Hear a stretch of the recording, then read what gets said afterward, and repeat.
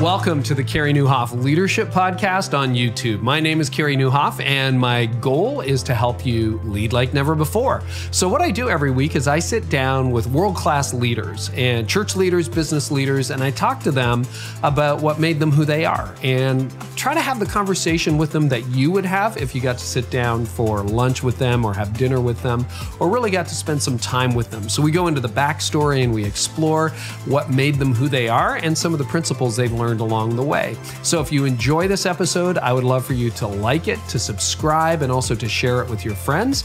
And in the meantime, here's today's episode. David, welcome to the podcast. It's so good to have you.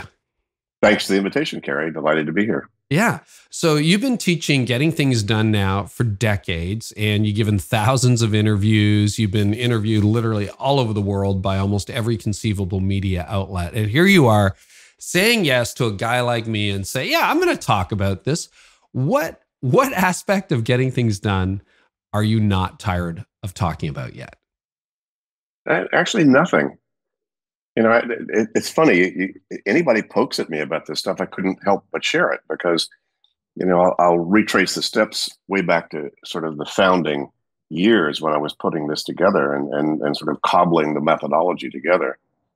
I really realized that it's the basis of a lot of, I think, what we're about here on the planet, which is completion and creation. You know, finishing what you start and then being aware of what you start, right?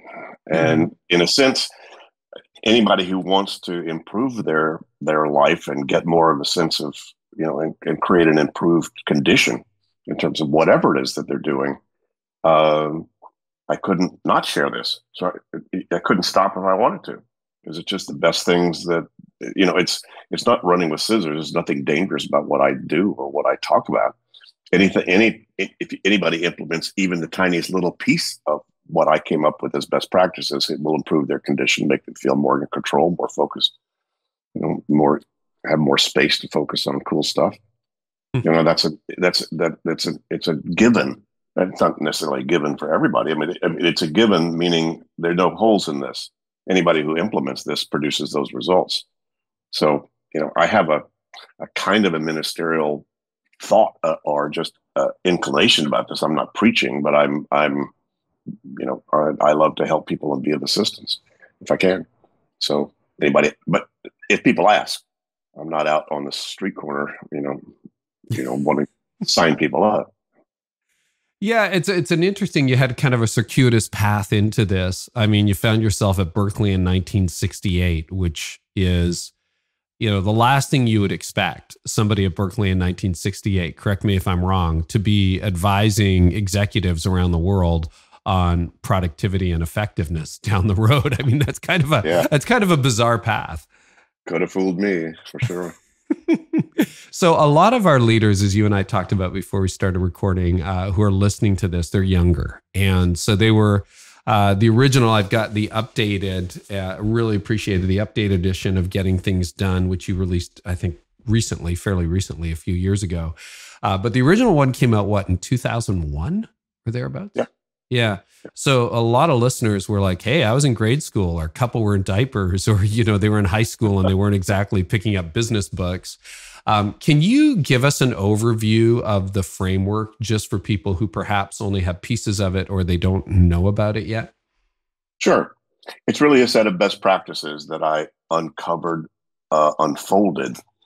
In a sense, I didn't make it up. I recognized what it is that we actually do when things really work. We all have better days than others. And so what is it that makes a better day? The day doesn't care. I mean, look outside. The world is fine. It's not out of control. Doesn't have any anxiety. It's just fine. It's only how we engage with our world that creates that pressure, that anxiety, that angst, that sense of overwhelm, or that sense of lack of clarity, if you will. So, you know, I just discovered, because I was very interested in how do I keep my brain free. I'm a real freedom kind of guy. Don't fence me in. I hate being distracted by stuff I can't do anything about. You know, and I kind of learned all that stuff just in my self-growth days. You know, back in the California in the 60s and 70s and 80s when I was very much involved in all that. Anyway, so it's a set of best practices that I uncovered that are not hard to do. As a matter of fact, most people are doing these practices to some degree. And it's like, how do I get the day under control? How do I get my situation under control and clear, whether it's your kitchen or your desk or a company or your consciousness? And I just recognize the 5 steps we go through to do that, where you capture, that is, you identify the stuff that's not on cruise control, that's got your attention. You then clarify the things that have your attention, what you're going to do about them, if anything, any actions that you need to take about them, or any outcomes that you need to keep track of until they're finished. And then you need to organize those reminders in some sort of trusted external brain, like your calendar or something external that you write down. Oh, here are the errands I need to run. Here's the stuff I need to talk to my partner about. Here's whatever. You're keeping track of the stuff you can't finish in the moment you think of it, but you still need to keep track of it and be reminded about it. So that's the step 3. And once you've captured and then clarified and organized step 3 into some trusted external brain, step 4 is to make sure you use that external brain and look at it. You look at your calendar to know where you need to be when this afternoon, or you look at your errands list to see, by the way, when I go out and about or when I surf for the web, here's the things I need to go look for, and taking that step 4, which is the reflect process.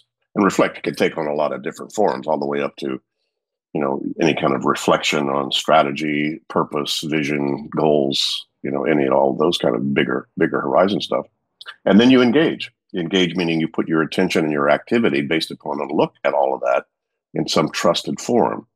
So those 5 steps of capture, clarify, organize, reflect, and engage is how you get anything under control that may not be on cruise control yet. That's what you do. But each one of those steps, Carey, has its own tools and techniques, and they're different, right? Just taking notes in a meeting is very different than deciding what you're going to do about those notes after the meeting, which is very different than keeping track of things that other people said they were going to do or that you're going to do out of those notes. So that's just capture, clarify, and organize. But those are different things. So, and most people do some version of all of that, or they wouldn't be listening to us right now. But very few people do it completely. And so they walk around still using their head as their office, and their head's a crappy office. Your brain did not evolve to remember, mind, prioritize, or manage relationships between more than 4 things. Otherwise, you'll start to sub-optimize your ability to take a test, your ability to write a business plan, your ability to be present with your kids when you tuck them into bed. So, and I discovered that on the street experientially 35 years ago with this stuff. The cognitive scientists have in the last 10 years validated that. Lots of experiments and lots of other things. So that's a lot of the kind of the basics of getting things done, is those 5 steps and getting the best practices of those 5 steps under control and actually doing that, implementing it. And then there's kind of the vertical, how do I set priorities, or how do I get clear about what I need to focus on? And I came up with identified the 6 horizons that we actually have commitments about. Starting at the top, called why are you here? What's your purpose and what are your core values? Coming down to, okay, well, what's the vision of implementing that successfully?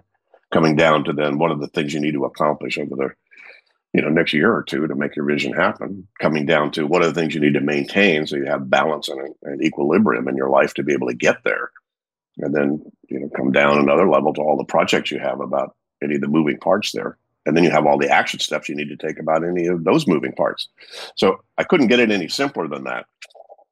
When people say set priorities, I say, okay, which horizon are you still unclear about?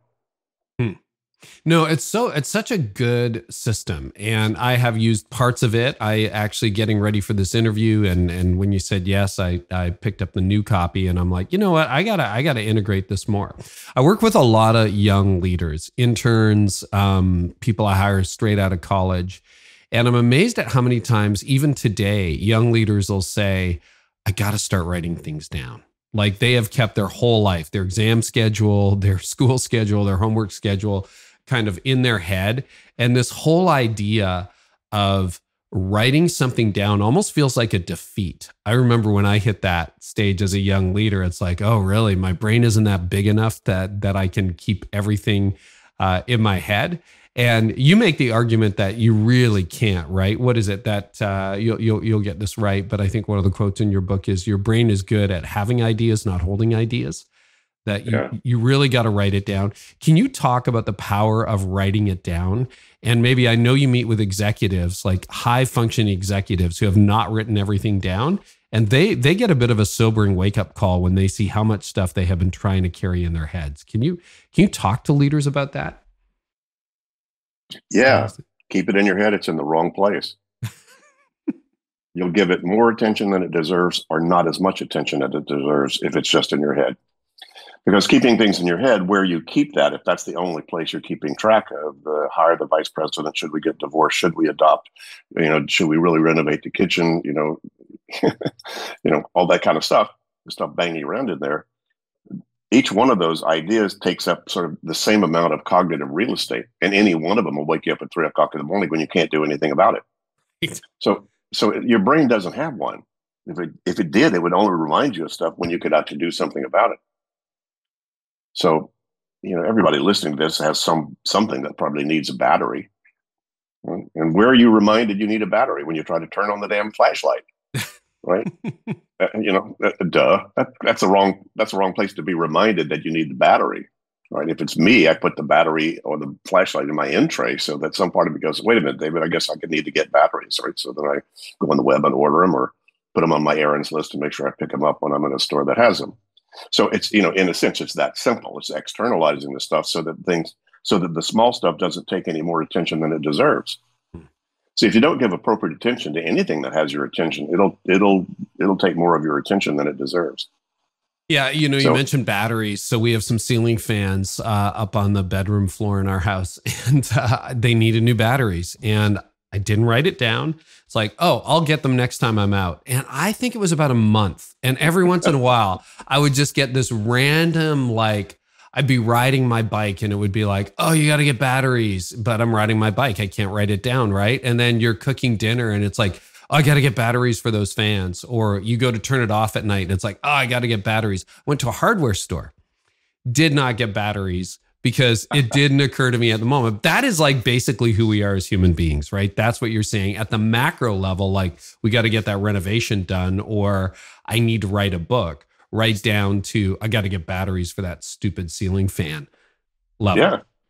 Yeah. And that the needing batteries took up a lot more of your cognitive real estate than it deserved. Yep. And let's go to this dumb guy called Albert Einstein, who said, why should I keep track of my own phone number? I can look it up. There are better things to be thinking about. Right? No kidding. Yeah. So it's not about getting yourself stupid by getting stuff out of your brain. It's like getting access to intuitive intelligence by getting your head clear of all that stuff. So when you meet with leaders and you sit down with them for the first time, if you're doing a consultation, what do you encourage them to do? If they've got a to-do list, but it's partial, it has okay, empty my inbox and work on this project and put the financials together, but it doesn't have batteries or dinner or your mom's birthday gift or that book you're going to write. What is the first step to capturing? Well, the first step is making sure that they want to do this process. And sometimes it's better off to not tell them anything about what the process is. Just assume they trust, let me lead them down the path. Right. Because if they really knew what we were going to do, they'd probably run out of the door. Right. It's a lot of work, isn't it? We're going to get everything out of your head. So assuming that they bought into the coaching process that I spent thousands of hours one-on-one with some of the best and brightest actually doing, the first step is the first step. Let's identify everything that has your attention, anything that's not on cruise control. And usually the most obvious place to start is their desk. What's on their desk, in their desk, under the desk, around their desk that doesn't belong there permanently. Because if it doesn't, it's talking to them, telling that it's going, do something with me, decide something about me, handle me, do something about it. So I just start there. And first of all, we make sure they have a physical in tray or something that serves that purpose.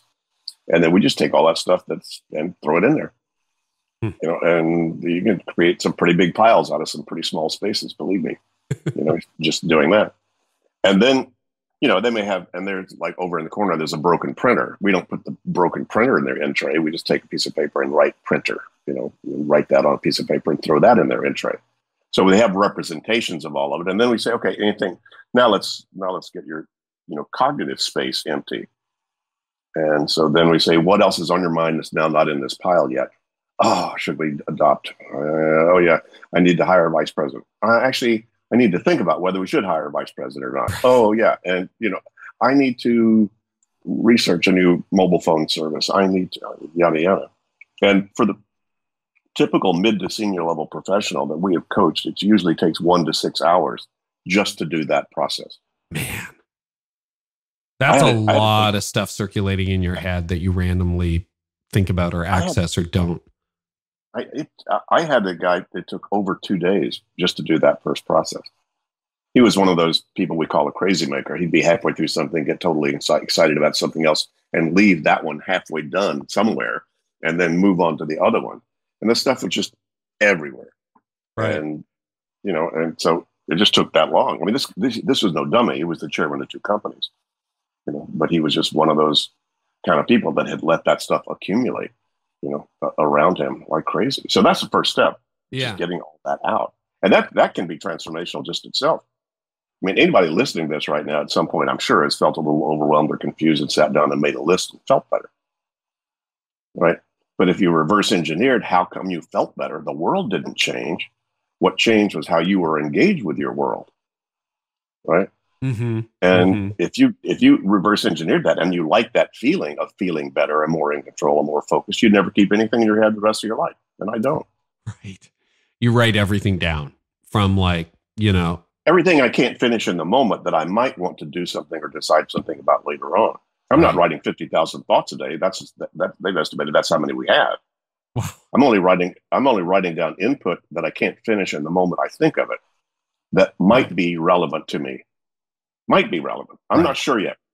I'm not sure that recipe somebody told me about, or that restaurant that I should try their takeout, or a book somebody recommended I should read. And if I'm taking notes in any kind of a Zoom meeting or whatever, I don't know yet what I'm going to do about those notes, but I'm not missing stuff that I don't want to miss, about what to do about it. That 3 a.m. panic where you wake up and go, oh, I forgot all about, right? You've got it now written down.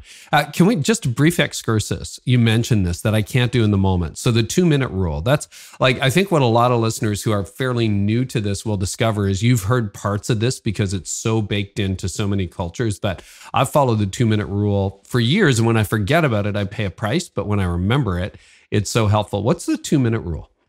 Well, you can only get to the 2-minute rule really after you do step 2. Okay. Which is clarify what the next action is on the things that you need to take action about. So you take your great big pile that took you an hour to 6 hours of not pile, but your list of everything is now written down. And then step 2 is? Take one item at a time. Right. Now, if I were working with you, you would have written every one of those thoughts on separate pieces of paper, and they'd be sitting up in a pile on your in basket. Wow. The reason is because when we go to step 2, you don't want to jump around. We take the first thing at the top. The rule is top item first. That item is glued to your finger until you make a decision about what you're going to do about it, what the next action is. And there's a one-way valve out of your in basket. You can't stick it back in. Oh, so you can't have that thing. Is that like almost a variation of the touch it once rule? Yeah, but there are a lot of things you're going to touch a lot more than once. Uh-huh. But the first thing, touch it once is it's kind of like that, but touch it once would be silly. Then you'd actually have to go buy cat food. The fact that you wrote cat food down, right? Okay, so I interrupted you. You're glued to that one thing. You pull the first thing out of your in tray until you clarify what is it, what's the nature of this thing. Now, this could be an email. It could be a piece of mail out of your physical mailbox. It could be notes that you took in a meeting. It could be anything, right? And so we take it one at a time and say, okay, what is it? And then clarify step is then to go through, is it actionable? Yes or no? Right? There's no maybe. Maybe is no, right? If it is actionable, then you need to ask yourself, what would the next action look or sound and feel like? Is that an email to send? Is that something to buy at the store? Is it a content or an agenda to go over with your life partner or your business partner? What's the next step? If you had nothing else to do but move on that thing, where would you go and what would the physical, visible action that you would take? And that's where the 2-minute rule comes in. If you come up with an action item, I just need to shoot Bob an email on that. How long would that take? 60 seconds. Do it. Right. That's the do it. That's the do it rule right then, because it would take you longer to organize that reminder than to finish it. Mm. So that's why 2 minutes came up. It's just a pure efficiency factor, right? And basically, you don't want to have to rethink or relook at stuff that you could finish very quickly. You got enough stuff you need to look at and reflect on that can't be finished in 2 minutes or less. Mm. Okay, and that is a good rule. It's amazing how much can actually be accomplished in 2 minutes or less. It's amazing. Most executives that I work with have no idea, especially if I'm spending more than a day with them, and by the way, tied to the next action, if you can do it in 2 minutes or less, if you can't do it in 2 minutes, can it be delegated? Especially when I work with the executives, can the action step be given to somebody else? And if so, if you can do that right then, do it right then. Right. And so they finish 2 minute stuff. They start handing up stuff off as they're going through their pile. The next day, they're getting stuff back from staff. Things are coming back to them. They go, "Oh my God, the world is working." I'm getting stuff done. Duh. Because see that, as strange as this may sound, the keys to getting things done is what does done mean, and what does doing look like. And training yourself to think. Yeah. What does done mean and what does doing look like? Yeah. What does done mean? What does done mean if you think you're not sure if you should get divorced or not? What would this be? What would finish look like? Well, I don't know yet. Well, how about finish? How about knowing as your end result? So clarify relationship might be a project. So what does done mean? Done means I've got this off my mind because we've made the appropriate decisions. I'm now appropriately engaged with all the parties involved. Right. So that's done. So done doesn't mean that you have figured out everything that needs to happen. You just need to know, what does happen look like? So because you're right. Sometimes we haven't even thought about it to the level that we know, is this project completed? Like, are we finished? And where is the finish line? Sure. Oh, come on. I don't know, anybody in college, has been given task of doing stuff. Have they really clarified with whoever their professor was, what would finish look like on this? Right. What would be true? And they're great consulting questions to ask anybody. What would be true at the end of this board meeting? What would be true at the end of our conversation together, Carey?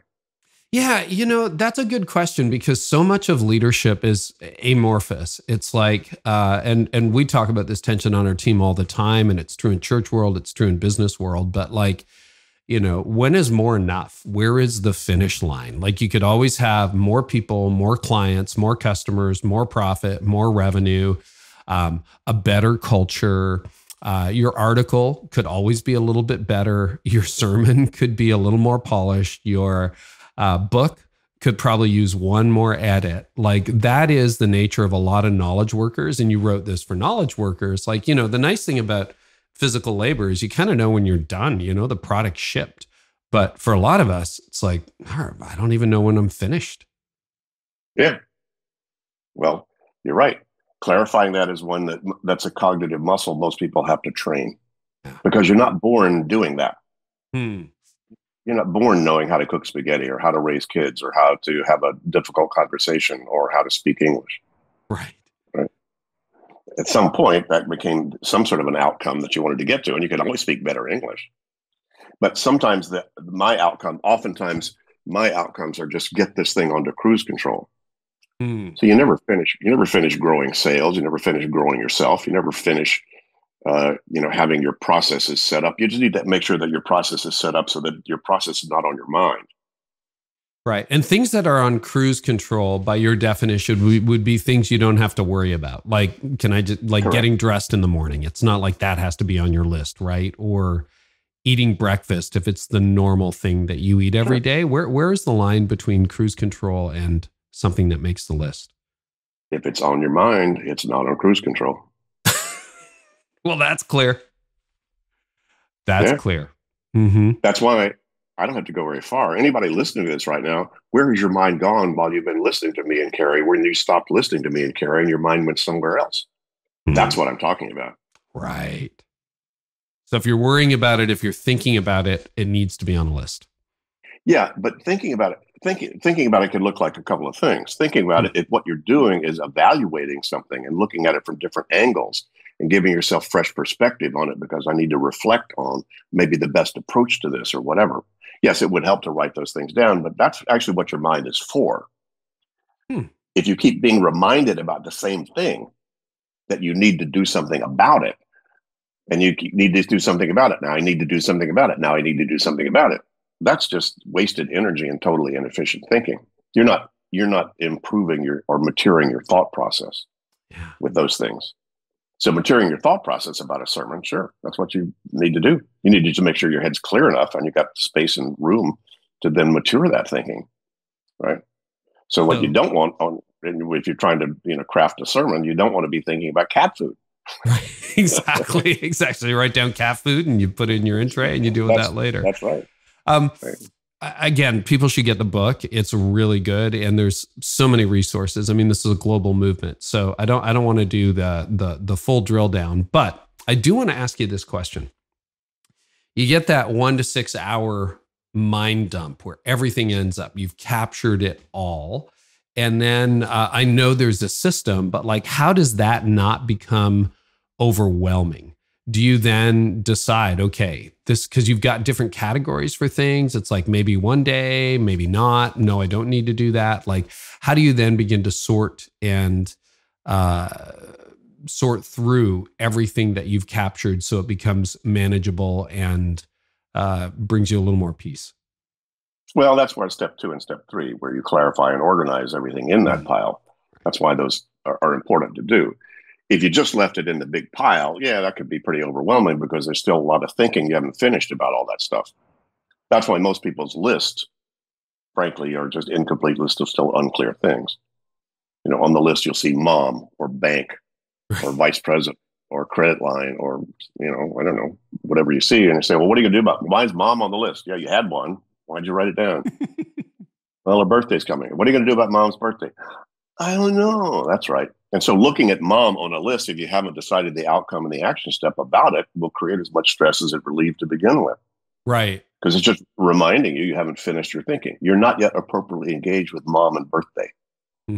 So creating appropriate engagement is what you need to do about that pile. And by the way, even just creating the pile, most people feel incredibly better when they do that.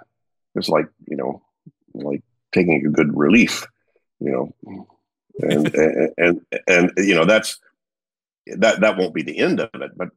And sometimes you have to go through the grief and relief gate. You'll look at all of it and go, oh my God. But some part of you says, yeah, my God, I feel so much better having it out of my head, because now you've freed yourself up to then making much more appropriate, evaluated decisions about the contents. But you can't do it if it's just in your head. You just can't. Your head wasn't designed for that. So that's what you have to do and that's what I discovered was the algorithm about how you get stuff off your mind without having to finish it. Yeah, that is kind of counterintuitive, right? That, okay, you just got to write it down, you get it off your mind. But I think the false promise is, I'll feel better about it when it's done. No, you'll feel better about it when you've decided what to do about it, when you've captured it, and when you don't have to worry about it anymore. So you're like, no, batteries. I know that's Thursday when I go to the hardware store. Yeah. And when you've decided what the action step is and that you trust you'll see the reminder of that action step, or the right person will at the right time. Right. So that's why outcome and action become the critical elements. Come on, it's the zeros and ones of productivity. What are you trying to accomplish? And then how do you need to allocate your resources in order to make that happen? So, and by the way, why this is challenging, it took me several years to really uncover the science behind all of that, is those two things come from two very different parts of your cognitive processor. The associative part of you, or the visionary part of you, comes up with the outcome, but it's the implementer part of you, the sequential part of you, that actually nails it down to a real thing to do with your body. Right. And that those are actually come from two different places in your brain. So you actually have to train yourself to be able to think both of those pretty quickly together. But it's not that easy, not that obvious. A lot of people have, who sort of glanced at the GTD methodology and think it's just about action lists. Yeah, those are important. And that's pretty much all they've done, but they haven't figured out what the outcomes are for a lot of those actions. And then you just get busy doing a lot of action stuff that's not really focused toward specific desired outcomes. And so coming up with a project list is one of the most challenging things for very sophisticated people to do. Most people have, by the way, and my definition of a project is anything you can't finish in one sitting. Anything that's going to take more than one action step to complete, that you need to then keep track of that outcome. Mom's birthday, you probably can't finish in one sitting. Maybe it's like, oh yeah, let me just go to the web and order some flowers. I'm done. Fine. But if it's, you and your sister think you need to celebrate Mom's birthday in some little bigger way, that's not going to be just one step. Right. You're going to organize a party. You're going to order the flowers. You're going to buy the food. You're going to send out the invites. Yeah. Yeah. So that would be a project. So in that broad definition of project, most people that I've worked with have between 30 and 100 projects. Wow. That's a lot. I coached the chief information officer in a major Wall Street firm who had 140 projects after I coached him. Now that's pretty big, and a lot of those needed to be delegated. But that was as he started to curate the inventory, of everything that had his attention. That's what he came up with. And some people, I've worked with retired executives. They've got a few projects about the 3 or 4 boards that they're on and the not-for-profit they want to start and some other things like that. And, they may have 20, 25, 30, 35. So there's no right or wrong about that. That just is what it is. It's funny, people get mad at me about their list. I go, excuse me, that's not my list. that's your list. You have to decide how you want to track it. I think intuitively, it would help you understand why you're so overwhelmed. If you end up being like, oh my goodness, I have over 100 projects, that can be like a slap in the face where you're like, maybe I need 50. Maybe that's my bandwidth, or I could see that being a moment where you can realize, oh, that's why I'm so overwhelmed. Well, yes and no. Okay. You're usually overwhelmed because you haven't clarified each one of those projects and where they need to be and what you need to do about them. I just read a very interesting article about multitasking. Everybody's kind of poo-pooing that you can't multitask. Actually, you can. You can't focus at any instant on more than one thing and put your conscious attention on more than one thing. But you can switch rapidly. And some of the most creative people have maintained, dozens, if not hundreds of projects all at the same time. Einstein, Madame Curie, people like that. What they would do is they could work on one, then they'd come to some stopping point, or get stale, and they go, okay, and then they go focus on another one. But they just kept placeholders where they left on all of these. So then they could graze around with 100 projects and think about that, move that one forward. Let me move that needle. Now I feel like working on that one, which is actually a very cool thing to do and might be highly creative for a lot of people, as long as your brain is not spinning about stuff you left incomplete or unclarified or unorganized about what the project you just left. Because then some part of your brain is now subliminally trying to keep track of what that thing is, and then keeps you from being able to focus on the next thing. And that's where a lot of it's not so much overwhelm, Carey. I used to talk about this handles overwhelm, and it does in a certain way. But overwhelm kind of handles itself. If you were truly overwhelmed right now, your building caught on fire, right? You'd handle it. You'd get focused. You'd at the next step. You tires on your car and taxes, you put them on the back burner, figuratively speaking. And basically you get really focused. The problem is if your building is not on fire, the demons at the gate of all your options and possibilities come running at you. Well, Carey, you could be doing this. Here's the next person you could do an interview. And by the way, have you really looked into that? And have you looked into that? And it's almost the stress of opportunity that creates now what I refer to as the ambient anxiety that most people have. It's that vague gnawing sense that there's stuff out there you're either not handling, should handle, should be remembering, should be thinking about, should be dealing with, just don't know what the hell it is. Oh, damn. And so then you get into the busy trap or you go numb. Usually the ways, people tend to then deal with that ambient anxiety if it gets too bad. The biggest issue, if you want to call it an issue, the biggest barrier to people implementing what you and I are talking about is their addiction to that ambient anxiety. They're willing to tolerate it. Almost like they don't know what to do without it? Well, it's not even that conscious. They're just so used to it. Right. And truly, it is a little scary if they suddenly didn't have it. my gosh, what if there was suddenly nothing on your mind? What if there was absolutely nothing pulling at you? What would you do? How would you use that space?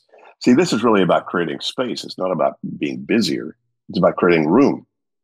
And you don't need time, you need room. How much time does it take to have a good idea? None. How much time does it take to be strategic? None. How much time does it take to be creative or innovative? None. How much time does it take to be loving and present with your kids? None. And yet most people would say those are kind of golden goodies, to be creative and strategic and innovative and loving and present. Yeah. And then you think you need more time to do that. But as some wise person years ago said, you can never get enough of what you don't really need. So if what you think is time, you can never get enough. And if you're not appropriately engaged with your life, you can never have enough time to do anything. If you are appropriately engaged, you don't care. You've left time. That's actually very true. When you're fully engaged in something, time just kind of disappears. And you make that argument. You say that our productivity is directly proportional to our ability to relax. Is that right? Did I get that right? It's not very intuitive. Can you explain that, David? Ask an athlete. Mm-hmm. Ask an Olympic athlete. And what would he or she tell you? How much time do you think they spend stretching and breathing and relaxing so that they can be fully present with the engagement? That's what they're doing. Yeah. Right? And, I got a black belt in karate years ago, and the power in a karate punch comes from speed, not muscle. That's why very, very petite people can break boards or bricks. Right? Not about muscle. It's about the speed of that pop. But a tense muscle is a slow one. So it's having all this out of your mind. You finally can relax. You can focus. You can be fully present. You can be engaged, whether that's in work or a dinner with your favorite person, or it's like, I'm just going to go for a walk and relax and not try to multitask. Well said. Okay. That's good. Now, Getting Things Done, the original version was published in 2001. There's been a ton of cognitive research, neuroscience. We've learned a lot about the brain. You've got a section of that toward the end of the book. But what are we learning? You're saying a lot of what you kind of picked up by observation is now being confirmed or explained by neuroscience and brain research. Can you explain some of the insights that have come up in the last few years? Well, one of the main ones, one I mentioned earlier, that your brain can only hold on to a certain number of things before you start to lose the ability to then optimize your cognitive functions, to remember, to focus strategically, to be creative and whatever. You're trying to keep track of too many things. In a way, it's kind of self-evident, at least to me it is. But now they've proven that. They've also proven that you don't actually have to finish stuff to then get more clarity in your head. You have to make sure that you have some sort of a plan that you trust that it will get taken care of in some external way. Roy Baumeister is probably the top cognitive scientist in the U.S. Has written hundreds of white papers and research that he did. He was at the University of Florida, I believe.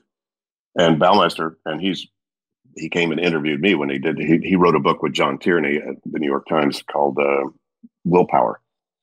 They're the guys that sort of coined the term of decision fatigue. Right. And they were curious to me because they were just doing this research and kind of finding out some of this stuff. And they said, how come David Allen came up with this stuff years ago that we're just discovering right now? And they flew out to California when I was still living there and asked themselves, they were asking me, how'd you come up with this? Mine was just kind of street smarts, and I had a mentor who sort of taught me how to write stuff down and decide next actions on things, and how powerful that was. And so, some of his research has a lot to do with making sure that you've got appropriate places or placeholders for this stuff, and that also relieves the mind of the spin, that's going on with it. It's kind of it's sort of like the reason you're not worried about where you need to be 2 weeks from Wednesday at 3 o'clock in the afternoon, it's because you've got it in some external system you trust you're going to see at the right time, like your calendar, right? You may not like where you have to be 2 weeks from Wednesday at that time, but it's not bugging you. You're not trying to remember it, you know, and so, you know, that's a lot of it. Probably the second big thing, and one is that your head's, you know, essentially for having ideas, and it's a terrible place for holding on to them. Maybe the second really big aha that's come out of all that is the need for the brain to rest. Yeah, that if you don't have enough sleep, if you're not taking a good nap in the afternoon, if you're not, you know, breaking up your work day into at least some 5-minute walk-arounds, you know, that stop your brain from spinning, because there's a part of your brain that's the archive part of your brain that needs time to curate all of the multiple inputs that you have. Even just in a day-to-day, ordinary day, you're getting so many inputs and so many things that are going on in your head.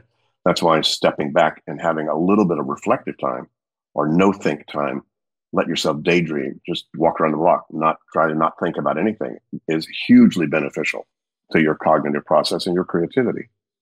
And so, you know, I saw some research that said you could only really focus, especially if you're writing something. Any writers know what I'm talking about. It takes a lot of focus decision making to write something, you know, that, you know, from scratch. You know, write an article, write a blog, write a forward to somebody's book, you know, or write the next chapter. Those things, that kind of thinking, you know, really takes a lot of cognitive brain power. You know, and they've said that about 4 hours max is all you can do in a day, because it's a muscle that just gets tired, and you got to stop. Then you start, if you don't do that, you start stepping on your own toes. You start, you know, fumbling around. You start duplicating yourself. It's weird. And so, again, when you think about your brain as a muscle, then it needs, like any muscle, it needs rest and relaxation. You know, so that then the archive part of your brain can then knit all that stuff together. That's why they've also proven sleeping on something is a real good way to solve problems. You have to have an intention to have the problem solved to begin with. You can't just solve a problem if you're not worried about it, not thinking that you want to solve a problem. You know, but if you've sort of plugged in, at least subliminally, the intention, I need to figure out a way for us to Sometimes the best thing to do is literally go to sleep on it, because then what happens is you bypass your subconscious, you bypass your conscious conditioning, and then allow your unconscious to then create those kind of connections, which is a lot of what the creativity process is. Creating connections you didn't realize were there before. I have seen that often. Yeah. Yeah. So those two things, empty your head and let it rest. And they're very tied together. And, you know, people have been written about this stuff. You know, most of them, at least the ones that I know, are big champions of GTD, of this stuff. You know, read Daniel Levitin's The Organized Mind. Fabulous book. He got halfway through the book and then he read mine. He went, "Oh, damn." And he called his editor, said, "Do I even need to finish this? Because David said it." You know, and he's head of cognitive science research at McGill. Oh, yeah. In Montreal. Yeah. Yeah.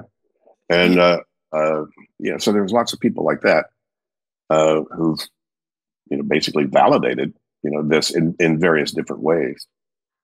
Is there a connection, like if you don't write things down, if you haven't got that list, does your restorative time, your naps, to that walk in the park, to the walk around the block, to just trying to relax and do something else, if it's not written down, does that then pop up and kind of ruin those times? That's why you wake up. That's why it's so important to get it down.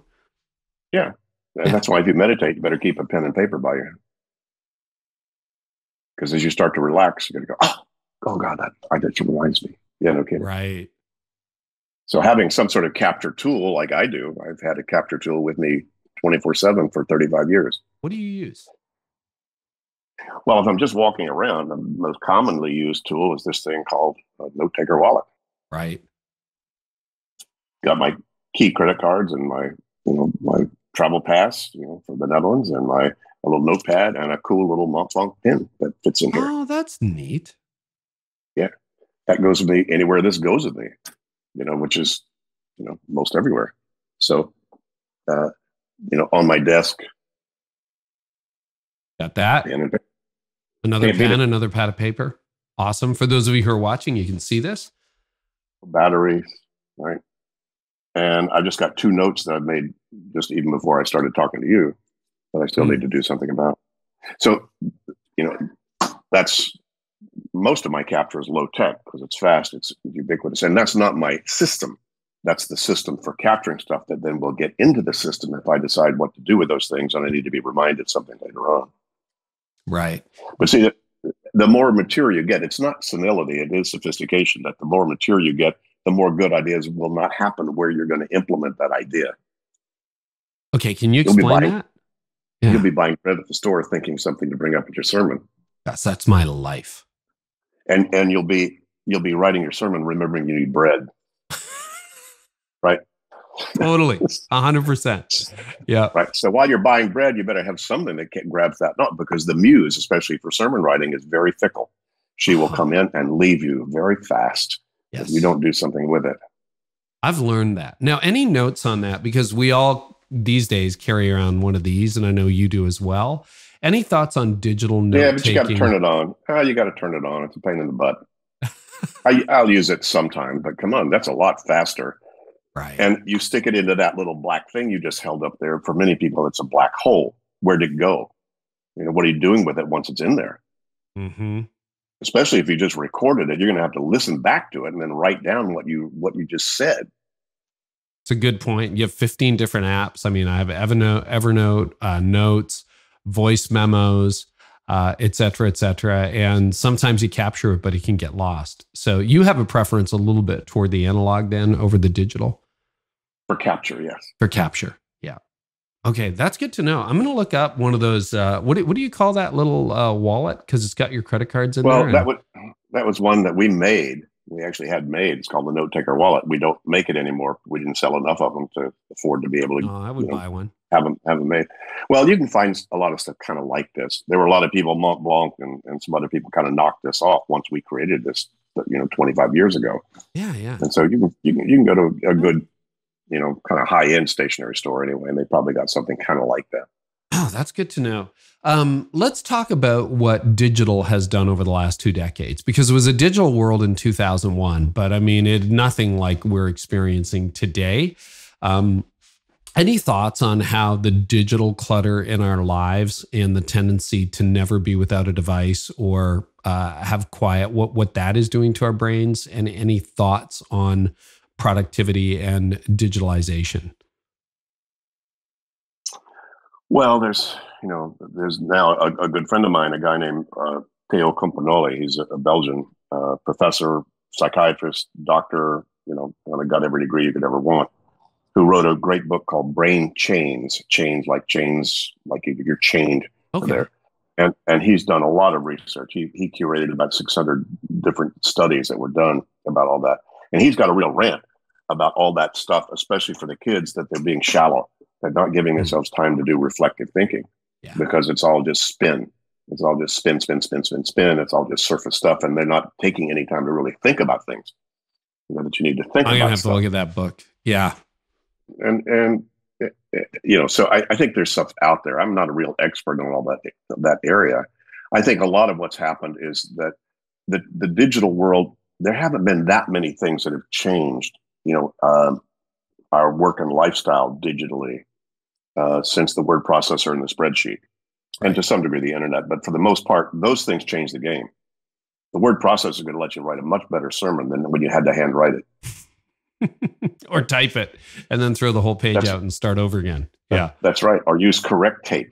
Oh, yeah. I'm old enough to remember that. I do remember that. So before you write something, get damn well better be writing not only that white out appropriately spelled, white out. Oh my God, all that. So the word processor, works more like your brain likes to work, which is have an idea and then later on figure out where it goes and what to do with it. So that was a game changer. And the spreadsheet and everything about a spreadsheet and relational databases and so forth changed the game too. Now small businesses are running on Excel that they would have to have 25 accountants do what just an Excel spreadsheet can do with them for them now. That was a game changer. Since then, pretty much all that's happened in the digital world is speed and volume. Right. A lot more stuff is coming at you a lot faster, that you are then, potentially are allowing into your universe. So you don't care about your neighbor's email, it's just yours. right? So you've created your own ecosystem that's collecting and allowing yourself to capture a lot of that stuff. And you still have to decide how much time you want to spend on LinkedIn or Facebook or Instagram and so forth. And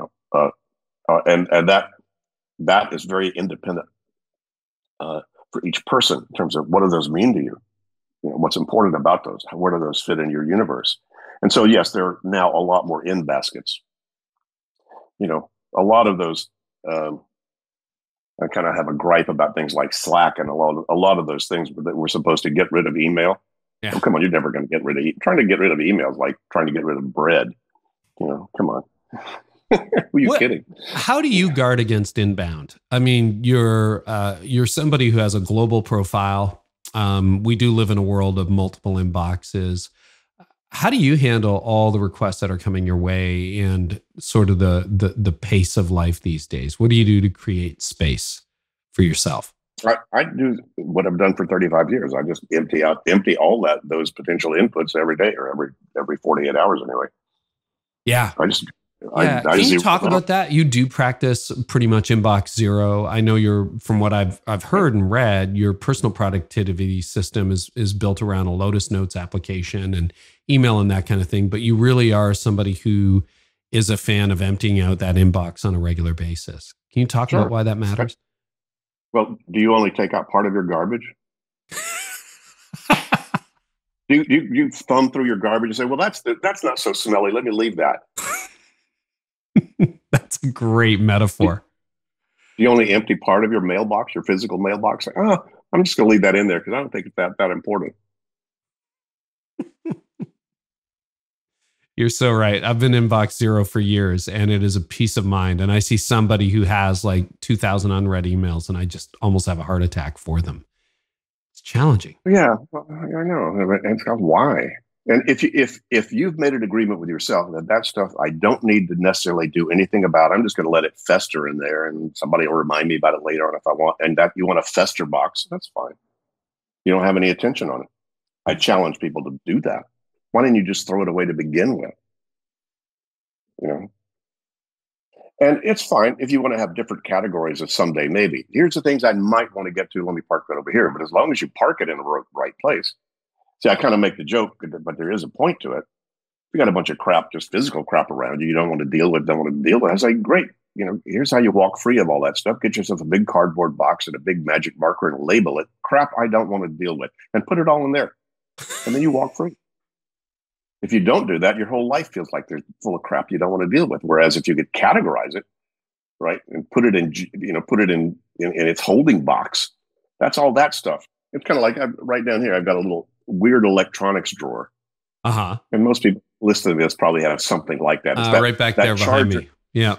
Yeah, that charger, the thing crapped out, but the charger's good. I might need that, or I don't even know what the hell this is. I might need this, and whatever, and that's fine. It doesn't need to be any more organized than that, as long as you know where that's all those things are. Right? Then I've got no attention on that until I get so full I can't throw any more junk in there, and then I just sometimes I did the big purge last year, and it's still filling up again. You're exactly right. It's like I don't know what this belongs to, but I don't want to buy it again. Yeah. Yeah, sure. Yeah. Okay. Let's talk about, before we wrap up, a couple more things quickly. The weekly review. That has been a really powerful thing, I know, for a lot of people. On my good days, I practice it. I have friends who practice it religiously. What's involved in a weekly review, David? Well, it's basically, taking a look at all these different categories of things that you've accumulated in terms of reminders. Your calendar, your project list, your action list, getting those current. Because, life keeps changing. And as good as and pristine as you are, give yourself another week and new stuff will have shown up you haven't been able to capture or curate appropriately yet to see against all your other stuff. Some things have not as important as they were last week. And so you need to keep rethinking all of that stuff. So it's just a good external reminder system of all the stuff you got, at all these different levels. And, catch all the, oh God, that reminds me I ought to, as well as then open up lots of creative thinking that happens. It's not just a static process. I guarantee you, if you actually do a thorough weekly review, you'll get some creative ideas you're glad you have, and you wouldn't have had them had you not sat down and done that kind of review, pull up the rear guard, get current, with all your stuff.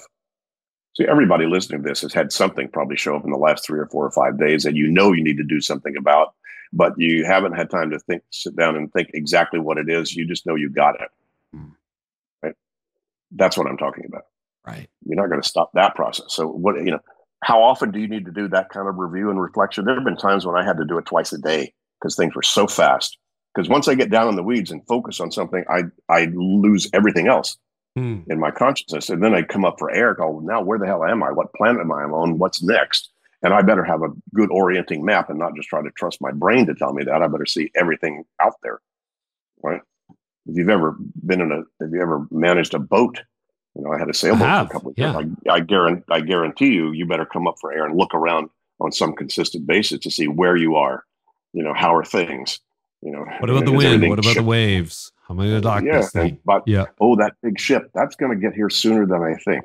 Mm-hmm. Coming toward me in the same trajectory, Totally. So anything like that. So it's just like, in a way, it's nothing new. Anybody who's, leading a complex life with multiple variables of things going on at any one period in time needs that kind of reflection time. Yeah. To be able to step back and take at least an hour. For most people, a good hour. If I had to boil it down, if we're getting to close here, come on, guys, just get stuff out of your head, decide the next actions on the things you're going to move on, and then do some sort of regular review on some consistent basis of all your stuff. You'll feel so much better and make better decisions. Your priorities will be much clearer to you, and you'll be nicer to your kids. There's a lot of that in there too. So this is almost 300 pages, the new edition. There's often, I think, from an author's perspective and a practitioner's perspective, there's often a hidden jewel that leaders miss. So we've captured some of the basics. It's a robust system. Is there one thing you would say, hey, if you really want to take getting things done seriously, make sure you don't miss this? Most leaders do. Is there anything like that in your system that you're like, hey, just give this one a little more attention? Well, the kind of the final chapters that talk about the first part of the book is just kind of lays out the description of the methodology and the various steps. The second part of the book actually walks people through, if they want to implement this, it walks them through kind of a virtual coaching process. Mm-hmm. Hey, take this here, put this there, walk yourself through it. And the last part of the book is, oh, by the way, here's a lot of the hidden or subtle, potentially transformational stuff that happens when you start to implement this stuff. You won't know that until you actually start to implement it. So I'd say that's part of it, is kind of the back of the book, is the, oh, by the way stuff, that's there. However, just tactically, the thing most people miss, and probably the biggest sleeping giant, is the natural planning model on chapter 3. How do I take, I might get all this under control, but how do I think through Mom's birthday? How do I think through, reorganize the department? How do I think through design the software? How do I think through, reorganizing my church board? Can you give us a thumbnail on that? Yeah. Sure. Well, I just discovered years ago what our brain naturally does. The way you got dressed, the way you talk, the way you get out of door is you have some sort of a purpose. Go have dinner, whatever. Mm-hmm. And then you have some vision of having dinner. You have a purpose, then you have a vision of what it looks like if I fulfill that purpose. And then you brainstorm. What are all the things we're going to cook? And how am I dressed? And what time will we do it? And then you brainstorm all the different potentially relevant data about it. Then you organize that relevant data. Oh, okay, let me go change clothes before we eat, or let me go handle this, or let me run to the store, grab some butter, or whatever. And then, step 5 is you then act on that once you've organized it. So you have a big why, then you have a what it looks like, and then you have a how in part 1. How is all the potentially relevant stuff, and how part 2 is just, okay, now organize that in some coherent form. And then there's the now. Okay, now what? Once I've done that thinking. So you could do that on a sermon, you could do it on a wedding, you can do it on reorganizing a company, you could do it on anything. But most people don't do that. Most people don't have a natural planning model. They have an unnatural planning model where they sit down and try to organize first before they clarify purpose and vision. You're so right. I thought about this. And when I get it right and I do it right, I've thought about, what do I want to accomplish? What do I want this party, this dinner, this meeting to be about? Rather than just jumping right into the brass tacks. So all of us who teach, and a lot of leaders who are listening to this teach, you do, always have our Achilles heel. So I got to ask you, of all the things you teach in getting things done, which has been consistently the biggest struggle for you? It's like, oh yeah, this one's just always a challenge. Or maybe there's nothing. I know for me and the stuff I teach, there's always a challenge. Not really for me. Because I developed this, piece by piece. I didn't wake up one morning with some grand epiphany. Yeah. But then I kept following up. This is like a long string of epiphanettes over several years to put all this together. But I put it together for myself personally. So these became just habitual patterns that I did. I just turned around and used that for my clients, created the same sort of thing for them. And then at some point, somebody asked me to put all this stuff in some sort of a format, so they could get their whole company, their large corporation, to do this stuff. And so I designed a training around this. And that then started to frame the methodology. But the methodology was already built into my DNA or built into my blood by that time. So I would just, I can't remember when I didn't do this. Well, it's a wonderful place to be. I guess Achilles' heel is the better you get at this, the more crazy you allow yourself to be. What does that mean? What do you mean by that? I can let my life just totally fall apart and not handle any of this stuff over a extended period of time because I know I could fix it fast. There you go. Bingo. Okay. Mine, I do a lot of teaching on how to say no, and I still struggle with that on a regular basis. It's like, but you're right. I guess you kind of could. You could take the brakes off, but you're not. I appreciate that at this stage in your life, you're giving back to all these leaders. So if people want to learn more, where can they find out more, David? Just go to gettingthingsdone.com. You'll see our website. Wherever you are on the planet, if you're interested in more in-depth coaching and training, just click on training and coaching on our website and then put in wherever country you are. We've now certified master trainers and trainers around the world who are well qualified to deliver this program in a training format. Obviously, the book is a way to do it. The YouTube channels, look up David Allen or GTD or whatever. You'll hear, many more hours than you would probably want to tolerate in terms of listening to me talk about this with a lot of different people in a lot of different ways. So those are all ways to do it. And the book really is a manual. Actually, we wrote the Getting Things Done workbook last year. We published that because the book is a little daunting, for a lot of people. I just wrote it as a manual to get it all out of my head and to basically curate and describe what I'd learned in my 25 years up to that point. And so that can look or sound like a lot of things for a lot of people, but if they wanted a simple how to get started, the workbook is sort of the 10 quick steps to take to sort of get you into the program and get going with it. So that's another avenue. We'll link to everything in the show notes. Mm-hmm. Okay, great. Great. A lot of people like the audiobook, especially if they commute a lot or just like to listen more than read. So the audiobook for Getting Things Done is out there. So all that good stuff. Great. David, thank you so much for being with us today. You've been so generous with your time. My pleasure, Carey. It was fun. Well, I hope today's episode was helpful to you. You can always get more by subscribing to my channel. I also have a lot more content over at CareyNiewhof.com for leaders in business and leaders in churches. And you can get transcripts of this episode there and so much more, plus some other stuff I do for leaders. So head on over there to discover more at CareyNiewhof.com. And in the meantime, I really hope our time together today has helped you lead like never before.